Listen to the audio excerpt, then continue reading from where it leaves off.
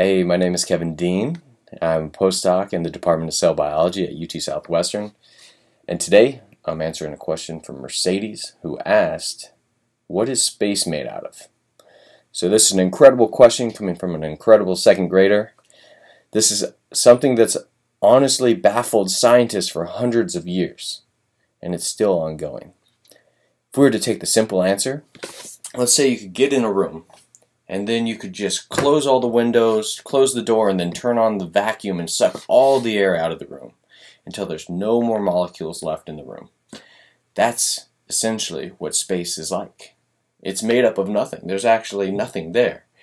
No molecules, just nothing. However, that's the simple answer. And the real answer is that it gets way crazier than that. And that when you get down to those levels where there's so few molecules, there's this stuff called antimatter that can just start to pop into existence. And this is why physicists have crazy experiments taking place in Switzerland and other extravagant locations throughout the world, is because they're still trying to figure out what's going on here.